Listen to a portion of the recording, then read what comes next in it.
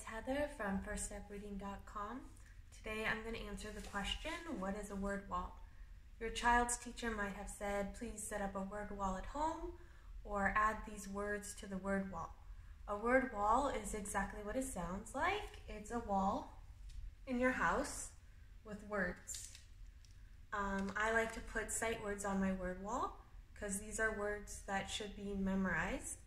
And the reason why sight words should be memorized is because the more sight words you know, the faster you're able to read, because you don't have to stop to try to decode words in text.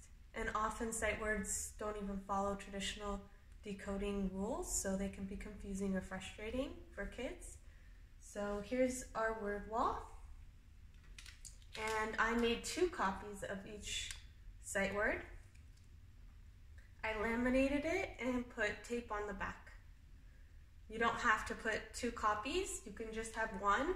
I do it because this way I can take them off and my daughter can try to match them and read the words we're working on, because the more you practice them, the easier it will be to memorize them.